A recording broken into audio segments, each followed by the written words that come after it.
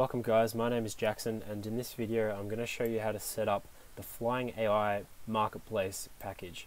It's very simple. Once you've bought it and you have added the asset pack to your project, everything's in the Flying AI folder. If you go to maps, there'll be a map called Demo AI Flying Map or something similar to that. It might change, but it's this map here.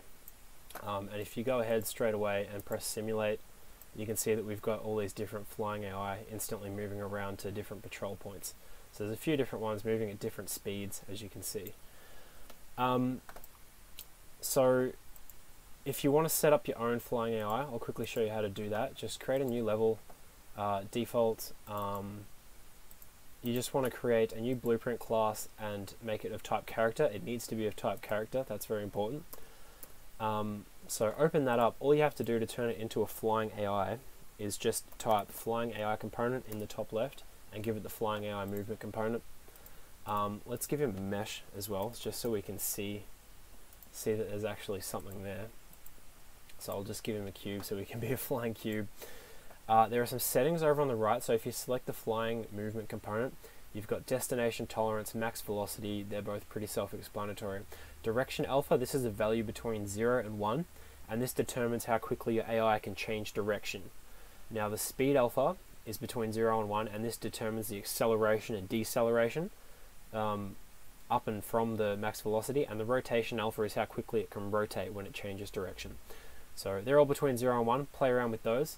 The only other thing you need to do is click your blueprint up the top, change the AI controller class to My AIC, and then what you'll need to do is just go over to your content browser and just type in Flying AI, find the Flying AI BP parent, underscore parent, and just copy this code right there, okay? So copy that and then paste that into begin play of your new character. And then you can just delete that BT variable and then just select a behavior tree down there. So this is how you can set it up with a preset behavior tree. So let's go Flying AI patrol and chase. That's what it does. It's patrolling and it chases the player if it sees the player.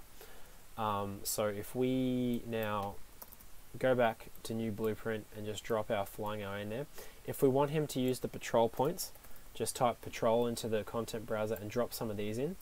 And what the AI will do is it'll just look for which patrol points it can see from wherever it is, and then it will pick a random one and then move to it.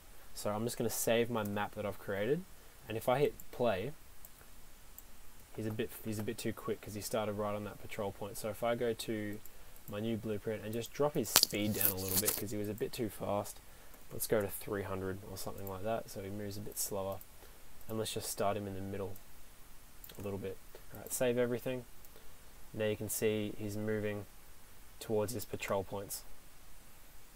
Okay, and now if I jump in and press play, once he sees me, he's looking at me now, so he's spotted me and he's moving to random locations around me.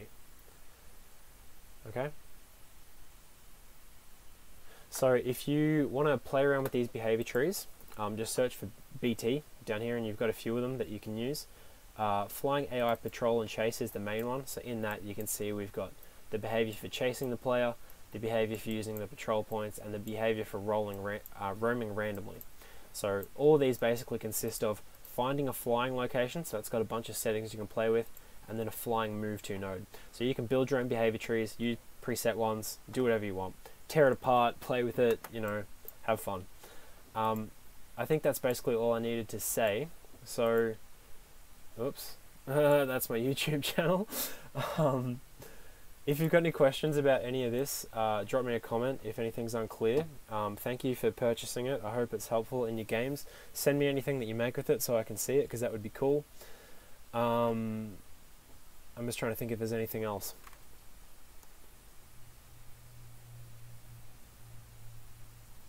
I think that's it, guys. So I'm going to leave that one there. See you next time.